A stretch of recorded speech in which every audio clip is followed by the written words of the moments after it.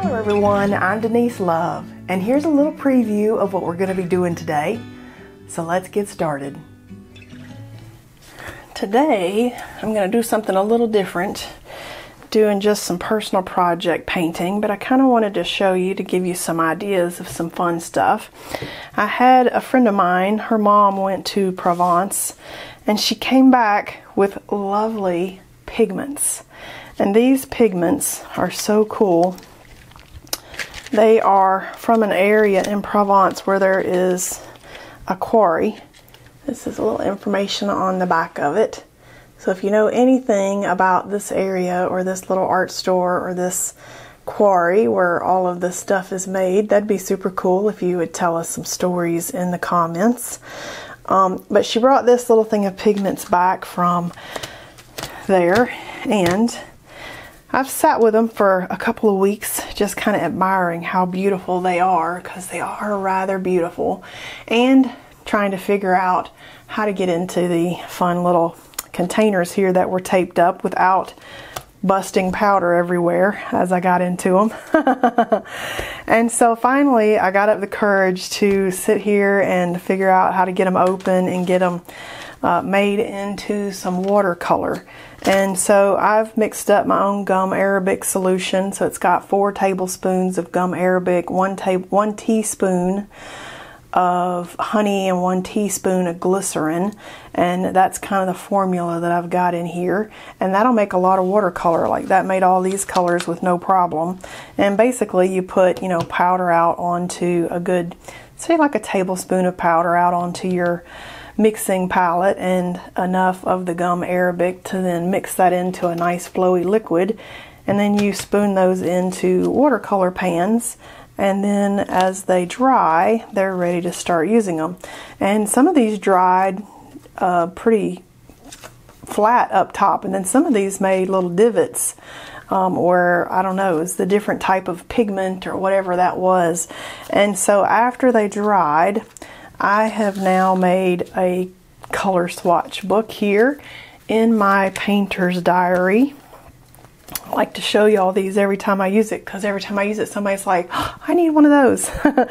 This is the painter's color diary. It's the watercolor one, 9x12, and I do link all these under the video for you.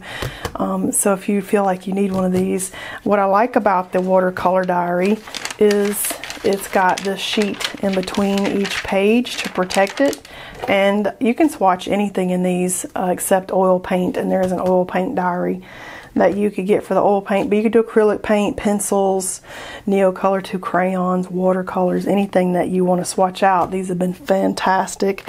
Now I have a couple of them, and I'm sure the more pages I use, I'm going to need some more. And you can draw these yourself on your own watercolor paper. Of course you can, but these are just so easy and convenient and lovely, and have a black line so you can see the opacity. And so I swatched all these colors out, and I didn't have color names for them obviously because these were pigments that I got, so I just put a number on the end of my pan so I kind of know which one of these was that color. And let me tell you, I'm super glad I did that now, because some of these do not look like the color that was in the pan. Like, who knew that this one, which looks almost like that one, would be so light and almost disappear, whereas these other ones are so much more vivid. And this number 5, who knew that would be almost not there too? It's very light. It's kind of amazing what these different types of dirt did. So I'm going to paint today. I'm going to make some little abstracts, and for the very first time explore what these colors are. Like, what if I make an abstract like some of the ones that I usually make, what am I going to get? And so I'm kind of lining up the colors here just to decide what color palette do I want to use today. And I'm glad I have these swatches now, because you definitely cannot tell what these are in their little boxes. So let me decide on the colors I'm going to use, and I'll be right back. Alright, so I've decided on number 2, 3, 5, 6, and 14. And there's no rhyme or reason to that. It's simply the ones that were kind of drawing me in as I was looking here at the color choices. So I think what I'm going to do is create some square abstracts with these, just to get an initial feel for how these are and what these do, because I've not painted with these yet. This is the very first experiment, and I like bringing you along on some little personal projects and stuff so you can play and experiment vicariously through whatever it is that I wanted to do that day. And I think I'm going to start these off with some matte pencil. I'm just kind of going to like a go-to project for me to see, you know, how are these going to work? Do I like them? I can tell you now I already like them. But I would like to eventually create several pieces of art with these, and then have one framed and give it to my friend's mother, because she brought these all the way from Provence and thought of me. I just thought that was amazing. And I know that most people that bring stuff back, they hope you do something with what you brought them. I'm really doing something with what they brought me. I sent her a picture this week letting her know, hey, I actually made paints this week with these yummy pigments, and I wanted you to know that I appreciate it that much. Now, what I did notice when I was color swatching these out, you know, these pigments are dirt, basically. They're natural pigments from a quarry, and some of these seem to be harder than others. And I thought that was a fascinating thing to see. And this one almost reminds me of like concrete, like a concrete or cement pigment. Ground really fine, and you can see from the color that we're getting, it kind of is that color. So it's kind of interesting to imagine in your mind, like what rock or what bit of the ground did that come from? How super cool is that? So these are super light. I liked it because it was light. It's almost like pushing around graphite. And I kind of just am going with the flow. I'm not thinking very hard about where I'm sticking stuff. I do tend to like start in the corners when I do things like this and work my way in. Generally I like them tall rather than wide, but once these are done, you can definitely flip them to see which way works best. And I like to paint several when I do something like this, because it's always going to be one that you're like, ooh, that one's terrible. And there's always going to be one or two that you're like, I don't know. And then there's always going to be one that you're like, whoa, that one's amazing. And when I'm painting, I'm always looking for that one that's amazing. And if I only painted one, I'd never get to the amazing one. Because I'd be so disgusted and upset. Ooh, look at that color. I'd be so disgusted and upset that the one I painted wasn't the one, that it might be months before I come back to my painting table and try again. Whereas now I'm like, ooh, every day's a good paint day. And I like to have fun when I paint. I'm not sure what I'm going to end up with when I'm done. My goal is not to have an end point in my mind to start with. I'm trying to go with the flow, do some intuitive painting. You know what? Chatting with you guys while I'm painting helps me be even more intuitive, because you don't know how many people say, oh my gosh, how do you talk while you paint? Apparently I just like to run my mouth. I'm a social painter. I'm a social photography shooter. When I go shoot photographies, I like going out in a group and shooting with a lot of people. I like to look around and chat and see what other people are seeing that maybe I missed.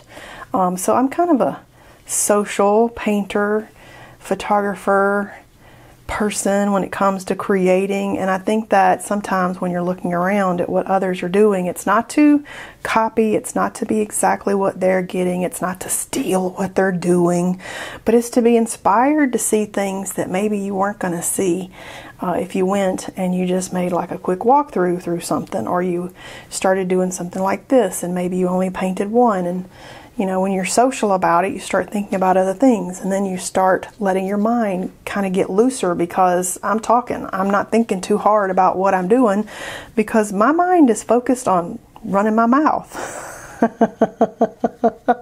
So this really helps with the intuitive painting. If you are having trouble loosening up while you're painting, you should call somebody on the phone and say, hey, talk to me for a bit while I'm painting so that I can take my mind off of what I'm painting and see if that will help you loosen up some. Ooh, look at that.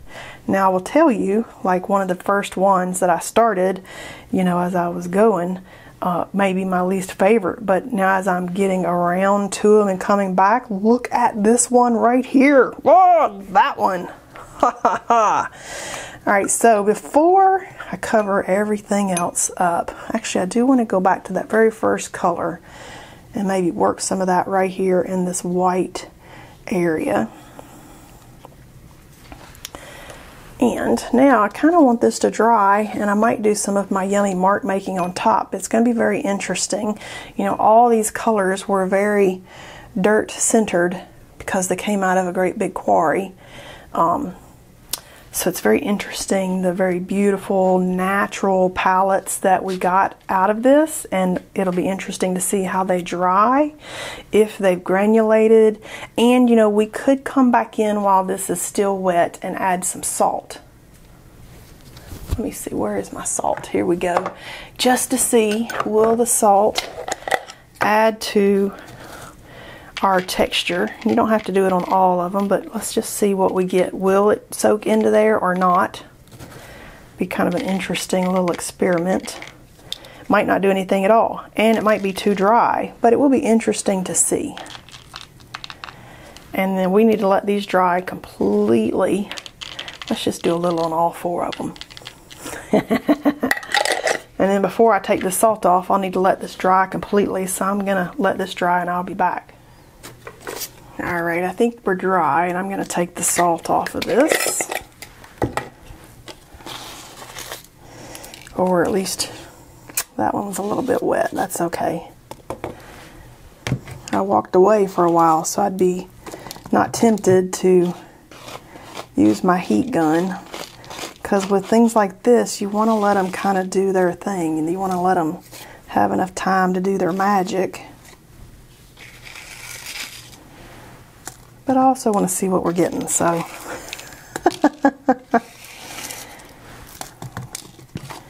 I'm just using rough sea salt here, and I do just put those back into my sea salt container. I just dig through it if I need clean salt, and I reuse that because I'm using great big pieces of salt. And I think I'm going to mark on top of these with some of my soft pastels because I want some more marks, and I'm going to try to keep it in the same colors and just play and see what I get. I'm not worried, you know, when I'm doing stuff like this about ruining something. I'm more interested in the play part of the painting, and ooh, look at that color, and just seeing like where can we get if I add stuff in or I do stuff with some of these. I'm going to move these out of the way actually. And, you know, at this point I could go some different directions and look and see, like I'm really feeling this one. This one's okay.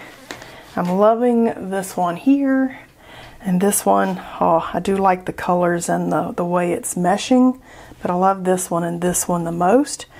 And I think I'm going to come in, okay, so really pick the one that's not your favorite and try it on that one first. And just see what you get before you go to your favorite piece, because if you go directly to your favorite piece and then you're like, oh, I didn't like that at all, you ruined your favorite piece. And this way you can be like, oh, let me try this on the one that I think I like, but maybe it's not my favorite. Look at that. Okay, I love that. All right, now I'm thinking a little bit of this and everything. Work your way up to your favorite ones. This one is my second not as favorite, but I like it. So work your way up. Pick your not favorites and then work your way to your favorites. Yeah, I like that. Okay, so this one and this one. This one might be my most favorite. And you know, it could backfire. You could do all this and get to your favorite and then think, oh, wish I hadn't done that. But you know, this is what art is all about. It's about experimenting and figuring some of these things out. Oh, See, look at this extra. Let's just go for it. Be brave. Be brave. Oh yeah. Let me tell you, this up here where that salt did that yummy stuff, I'm kind of digging it. As I cover some up with this pastel, but I am kind of digging what it did. It's so pretty there. Okay, I love that. All right, good choice. Good choice. Let's see, what color is this random one? Oh yeah, good choice. Okay, I like the extra elements we're getting here with the pastel. I'm still staying in my color palette, but I'm kind of adding in some extra layers, maybe some extra details, maybe something that just adds that little bit of extra interest to a piece. And when I'm using pastels on pieces of art like this, I will spray this with the Soft Pastel Fixative by Sennelier, because the powder keeps shedding. If this were a big pastel piece on pastel paper, I would not spray on it, but because the watercolor piece that I've added pastel, I would consider doing this, but I would do it on a sample piece first to see what it would look like, because so many times you start using something like that and you're like, uh-oh, it did something I didn't expect and I don't like what it did, and so now you've got to work with that. And if you did a sample piece first, you could have known what that was going to do. You'd know. And while I'm doing this, I do not blow the pastel powder everywhere. You'll notice I haven't blown the pastel powder off this at all yet. Usually what I'll do is I will stand it up and tap the powder off, or take it outside to blow it. I don't want this powder all over my desk. It'll be there forever. It'll get on everything that you ever create. Let's see what this color is. Same. That's almost the same color. I want this kind of pretty peachy color. Do I have any in here that's that color? Ooh, that's good enough. Let's see. What would I do with this? Maybe I just want some. That's what I wanted. Just some line or something going through. Oh, ho! Totally liked that. Let's just bring a little over here. And you know, these are water soluble too, so let's just look at that on this over here. If you wanted to, I could blend these in with some water and then let that dry like a watercolor. So we'll just let that kind of do its thing there. Oh, totally liked that line there. Let's do some of that over here. You can do this with pencil. You don't have to do it with a pastel. Oh, that was perfect. That was perfect. Let's do that on this one. That was perfect. See, that's why it's nice to work on a piece that's not your favorite, or maybe it's almost your favorite, and then you can be like, okay, that's the mark I needed. Let's go on the diagonal here on this one. Oh, see, so pretty. Let's put a touch of this up here. Maybe just a little bite down there. All right, I think I'm loving this.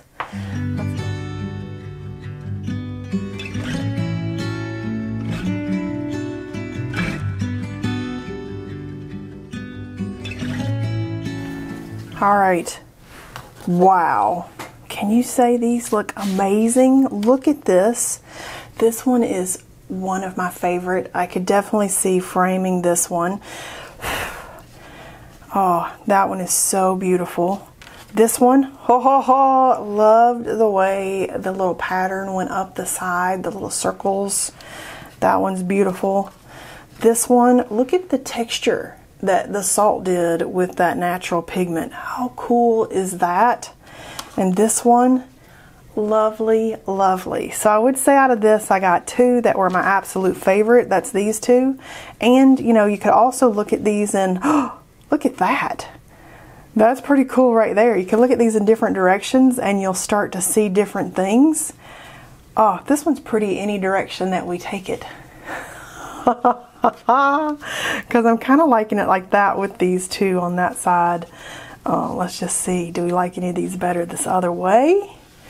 You know, when you decide on a direction for an abstract piece, you need to sign it at the bottom on whichever way is the correct way, because if you take it to the framer with no signature, they frame it the wrong way, guaranteed. Happened to me, and I was like, what the heck, this is upside down.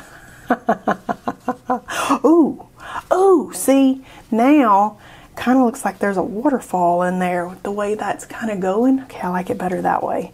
So it's always helpful, these two are this way, always helpful to take a look and see, do you like, oh, see, okay, I do like these this way better.